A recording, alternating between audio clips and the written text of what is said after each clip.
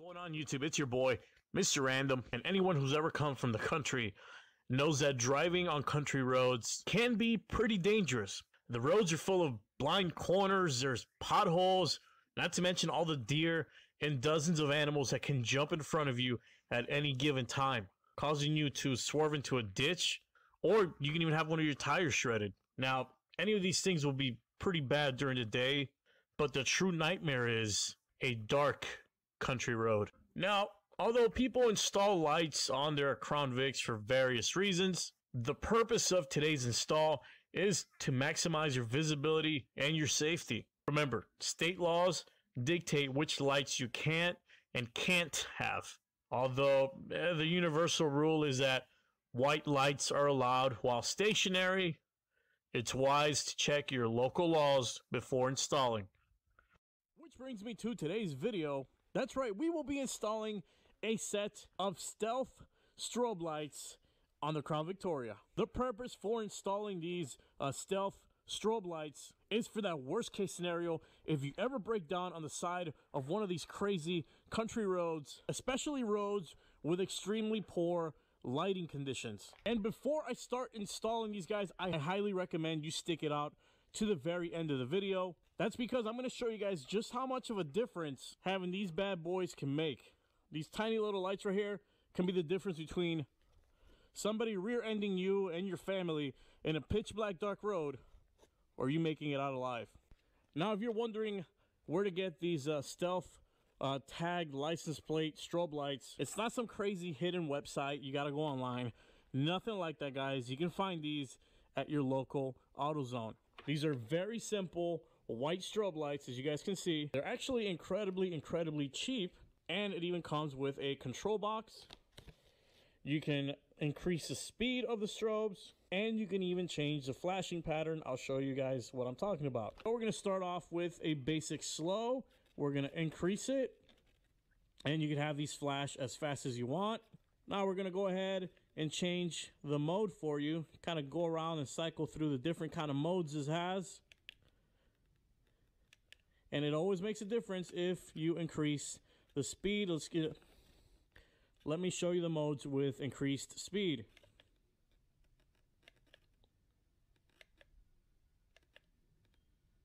So there you guys have it. And without further ado, man, let's go ahead and install ourselves some stealth strobe lights.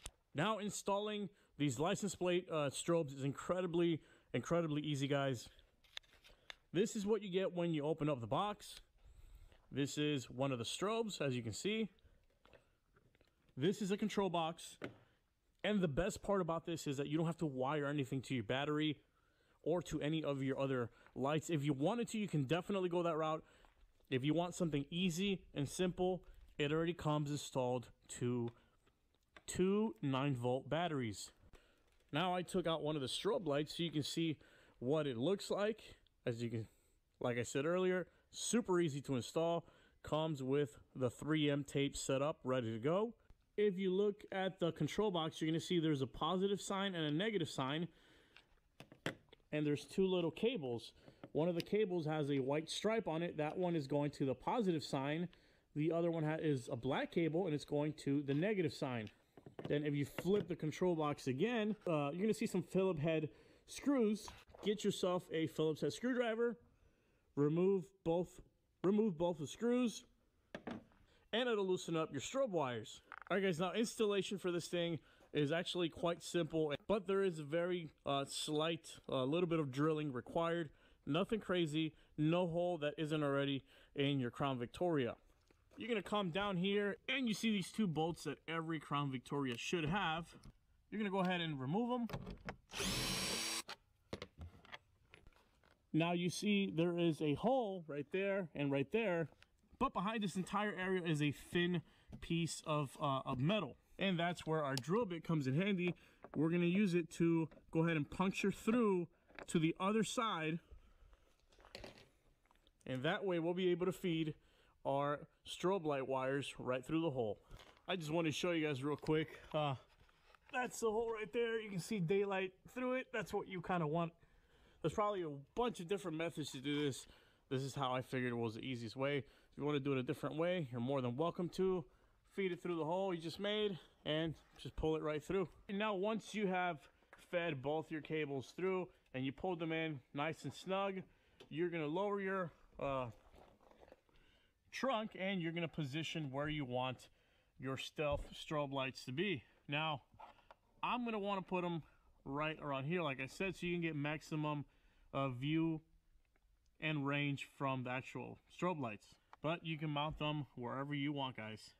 They're gonna be pretty damn stealthy. I'll show you guys once I install them, so here we go. All right, guys, so I finally set up my 2 stealth strobe lights. Now we're gonna move on to the next step, and we're actually almost done with this. But you see what I'm saying? They're kind of stealthy. It's really hard to see, but if you go down here, you see where I have them set up.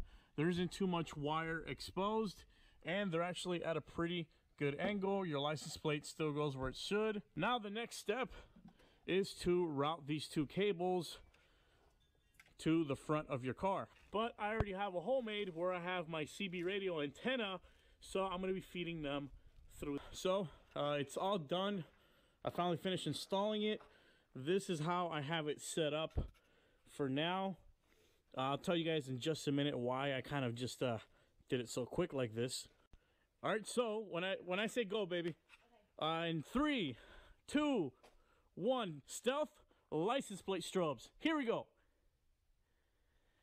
Look at that. All right, so like I promised you guys, you're gonna see a full-blown nighttime, these crazy ass dark, no lighting whatsoever backcountry roads. We're gonna put these license plate strobes to the test. So before I show you guys what they're capable of at nighttime, if you made it this far into the video, I have something I want to tell you very quickly. 2 things. Number 1, I'm getting another Crown Victoria. This is going to be strictly a parts car. I'm going to be transferring a lot of parts from this car into a much healthier, much newer Crown Vic. So the Crown Vic content is going to be ramping up very soon, sometime towards the beginning of January. So keep an eye out for that. Second thing, also towards the beginning and middle of January, I'm buying another old retired police car. I'm going to give you guys a hint. Number 1, it's not a new Ford Taurus. Number 2, it's not a new Chevy Caprice. Number 3, it's not a new Chevy Impala. It's an old retired cop car. And it has a big old American V8 in it, guys. Faster than the Crown Victoria.